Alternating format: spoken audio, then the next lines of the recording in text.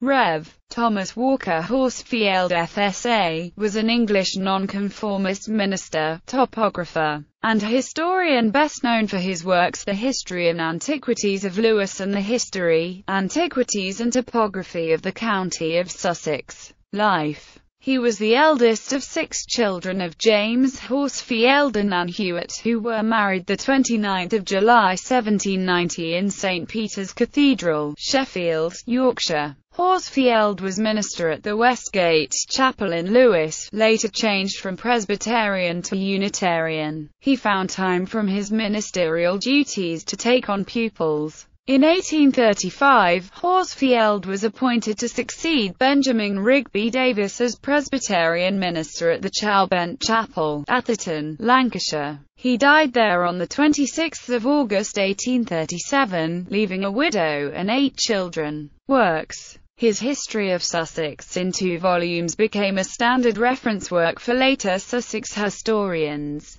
Horsfield compiled for John Baxter The History and Antiquities of Lewes and its vicinity, 2 vols. Lewes, 1824-7. This was followed by a more major undertaking, The History and Antiquities and Topography of the County of Sussex, 2 vols. Lewes, 1835. For the first volume, which contains East Sussex, Horsfield was assisted by William Durand Cooper. The second volume, on West Sussex, is mainly an abridgment of the histories of James Dalloway and Edmund Cartwright.